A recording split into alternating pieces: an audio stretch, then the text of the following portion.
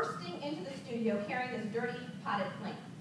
And he's emotional, practically on the verge of tears, and he comes rushing into the studio and thrusts this pot into my arms, and he says, "I'm just here to tell you I'm sorry. I'm sorry for the way I treated you. I've been seeing you on TV, I've been seeing you on the news, you're out there trying to fight for our people, and I shouldn't have treated you that way. I'm here to tell you I'm sorry. I said, I would have bought you some flowers, I don't have a job, I don't have any money, I snatched this plant off my grandma's farm." He handed it to me, and then he turns around and runs out the door. I go chasing after him.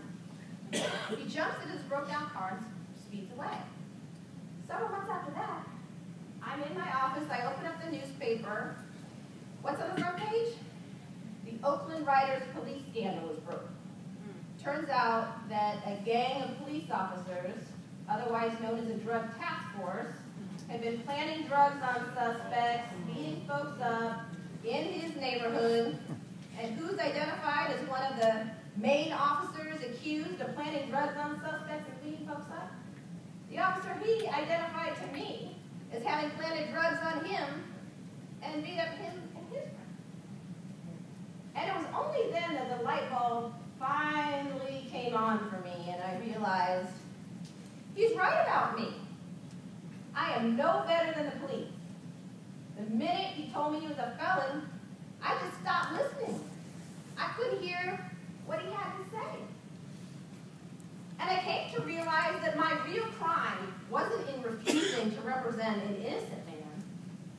My real crime was in refusing to allow the millions of people who we view as guilty from ever having their stories told or their voices heard. And that was the beginning of me asking myself some hard questions about myself as a civil rights lawyer. How am I actually replicating many of the very forms of discrimination, exclusion, and marginalization I'm supposedly fighting against? And I also started asking myself, why is it that we haven't been able to find one young black man in his neighborhood they haven't got to yet? What is really going on here? So I started doing an enormous amount of research. And I started listening more carefully to the stories of those cycling in and out of prison. And what I learned in that process truly blew my mind. Here are a few of the facts that I uncovered in the course of that work that I described in the book. More African American adults are under correctional control today, in prison or jail, on probation or parole, than were enslaved in 1850. A decade before the Civil War began. More black men, as of 2004, more black men disenfranchised than in 1870, the year the 15th Amendment was ratified, prohibiting laws that explicitly deny the right to vote on the basis of race. Now, of course, during the Jim Crow era, poll taxes and literacy tests operated to keep black folks from the polls.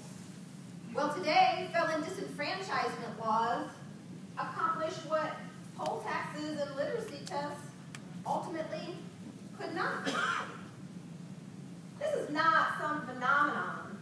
This phenomenon of mass incarceration isn't some phenomenon that affects just a small segment of the African American community. No.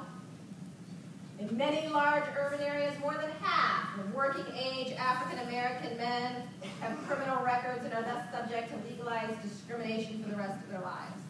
In fact, right here in Chicago, if you take into account prisoners who are excluded from poverty statistics and excluded from unemployment data, thus masking the severity of racial inequality in the United States. But if you actually count prisoners as people in the Chicago area, nearly 80% of working age African American men have criminal records and are thus subject to legalized discrimination for the rest of their lives. These men are part of a growing undercaste, not class, caste, a group of people defined largely by race who are relegated to a permanent second-class status by law. Now, I'm sure that more than a few might be skeptical might be thinking to themselves, what is she talking about? Our criminal justice system isn't a system of racial control, it's a system of crime control. And if black folks would stop running around committing so many crimes, they wouldn't have to worry about being locked up and then stripped of their basic civil and human rights. But therein lies the greatest myth about mass incarceration, namely that it's been driven by crime and crime rates. It's just not true. It's not true. Our prison population has exploded, has quintupled, not doubled or tripled, quintupled in a 30-year period of time. We went from a prison population of about 300,000 to now well over 2 million. We now have the highest rate of incarceration in the world, greater than even highly repressive regimes like Russia or China or Iran. But again, this is not simply explainable by crime or crime rates. Over the past 30 years, crime rates have fluctuated, have gone up, have gone down. Today, crime rates are actually at historical lows nationally, but incarceration rates, especially black incarceration rates, have consistently soared. Most criminologists and sociologists today will acknowledge that crime rates in the United States have moved independently of one another.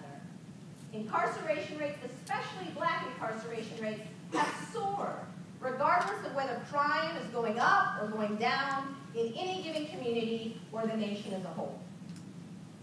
So what explains this sudden, unprecedented explosion in incarceration? You know, the emergence of a penal system unprecedented in world history, if not crime and crime rates?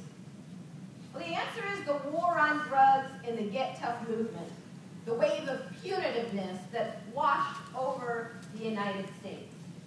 Drug convictions alone, just drug convictions, accounted for about 2/3 of the increase in the federal prison system and more than half of the increase in the state prison system between 1985 and 2000, the period of the drug war's greatest escalation. Drug convictions have increased more than 1,000% since the drug war began.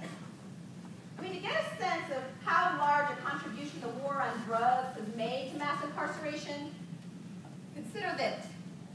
There are more people in prisons and jails today just for drug offenses than were incarcerated for all reasons in 1980. Now, most Americans violate drug laws in their lifetime. Most do. It's a fact. But the enemy in this war has been racially defined. Not by accident, this drug war has been waged almost exclusively in poor communities of color, even though studies have consistently shown now for decades that, contrary to popular belief, people of color are no more likely to use or sell illegal drugs than whites. Or sell. Now, that defies our basic racial stereotypes about who a drug dealer is. I mean, be honest with yourself. You imagine a drug dealer, who do you see? If you're like most Americans, you imagine some black kid standing street corner with his pants sagging down. Now, plenty of drug dealing happens in the hood, but it happens everywhere else in America as well. The research shows that drug markets, much like American society generally, are fairly segregated by race.